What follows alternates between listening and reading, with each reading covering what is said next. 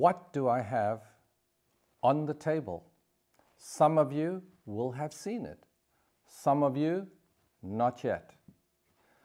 I remember the first time I saw this particular, what they call piece, a Tastevin. It is what sommeliers would wear around their neck. Sommeliers are professionals who have undertaken a rigorous set of study that entails knowledge about wine, the pairing of wine, the serving of wine. They are in many ways your precursor to what would be a memorable evening. They can make it or they can break it. And you are the benefactor of all the knowledge that they possess after many hours of sacrifice, learning. So next time you see a sommelier, no matter where they are around the world, give them a smile and say congratulations, because they deserve it. Now, what is this? This is a metal often made with silver or silver plated object like this. It is convex and it is ridged. Convex because this was used in ancient times to reflect light when wine was being opened and there was no electricity at the time. So they might, the sommelier or their precursors, might pour some wine into this particular medallion and nose it and sip it. They might be in the cellar when they did this, where the light was not anything what it is since the advent of electricity. They would use candles. But if they were only relying on their nose, they would pour it here, give it a little swirl. The method in which this made the convex shape allows the exposure of light, and they could see much more of the wine than in the bottle itself. They would taste it and they would get an idea.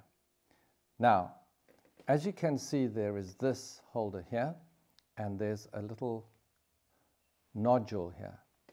Some of the sommeliers have told me that in the old days they would use this particular area to place the candle. You know, after allowing the wick to melt here, they would stick the candle here and then they would decanter the bottle. But while they're decanting, the light would show them where the sediment was, so they would be able to pour ever so gently, calmly, and with finesse, so as not to mix the wine with the sediment at all. Now,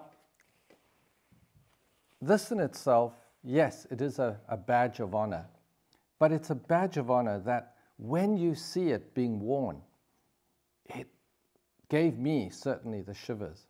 And I was at Vin Italy one particular year out of many. And it was my privilege to have been invited to one of the very prestigious events when I walked in to this large, cavernous wine tasting hall, which was in a very old palace. And there, lined up in one singular row, dressed immaculately with black and white, they would wear this particular medallion around their necks. And this was an array of Italian sommeliers. So once again, this is etiquette and this is history that you see when you walk through the halls of any major winemaking country. So enjoy your wine and don't forget, say hello to your local sommelier and give them a pat on the back. I hope you've liked the video, and if you have, please like, share, comment and subscribe to our channel.